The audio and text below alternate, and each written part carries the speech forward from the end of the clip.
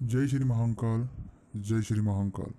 दोस्तों, आप सभी का आपके अपने चैनल में एक बार फिर से बहुत स्वागत है। आपका आभार है। और यदि अभी तक आपने चैनल को सब्सक्राइब नहीं किया है, चैनल से आप नहीं जुड़े हैं, मैं आपसे एक छोटा सा निवेदन करना चाहता हूं कि आप चैनल को सब्सक्राइब कर ले, चैनल से जुड़ जाए, ताकि आपको हमेशा सही और सटीक जानकारी मिलती रहे। हम इस वीडियो में बात करने वाले हैं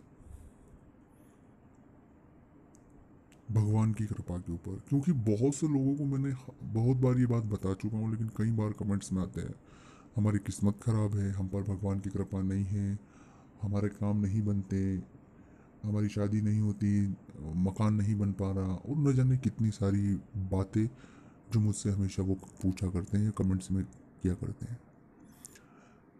दोस्तों देखिए, हर एक व्यक्ति जो भी इस धरती पर जन्म लिया है, हम मानव ही सही नहीं, जीव जंतु सभी पर ईश्वर की कृपा होती है। ये सभी चीजें महसूस करने का विषय होता है, और ये एक सत्ता को स्वीकार करने का विषय होता है। आप उस सत्ता को, उस सरकार को स्वीकार करें। हमारे मन में संशय इतने हैं, हमारे पास थोड़ा सा धन आ जाता है, थोड़ा सा शक्ति आ जाती है, पावर आ जाती है, तो हमें ऐसा लगता है कि सब हम ही कर रहे हैं।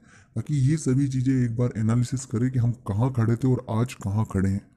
बहुत से लोग ऊपर होंगे, बहुत से लोग नीचे होंगे, तो कोई तो सत्ता काम करती होगी, कोई तो शक्ति इन सभी के पीछे काम करती होगी। उस शक्ति को स्वीकार करना ही, उस शक्ति को पूरी शिद्दत से, पूरी ईमानदारी से मानना ही ईश्वर की कृपा है।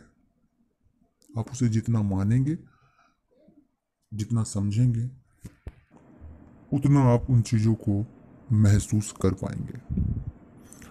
आप अगर आपके अंदर थोड़ा सा घमंड हो, उस घमंड को त्याग दें, सरल विनम्रता, लोगों का सम्मान करें, लोगों से बातचीत करें, संवाद करें, पहल करें। चीज़ों को, जो हमारा एक दायरा है जिसमें हमने खुद को सिमट कर रख लिया है, या उस दायरे में हम खुद को देख रहे हैं, उससे बाहर निकले।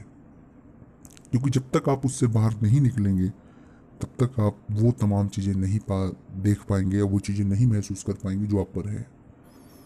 बहुत से ऐसे लोग हैं जिन्हें 2 वक्त का भोजन नसीब नहीं होता। हम बहुत किस्मत वाले हैं कि 2 वक्त का भोजन नसीब हो रहा है, हमारे पास रहने के लिए मकान है और छत है, अच्छे कपड़े पहनते हैं, बेसिक मूलभूत आवश्यकताएं हमारी पूरी है।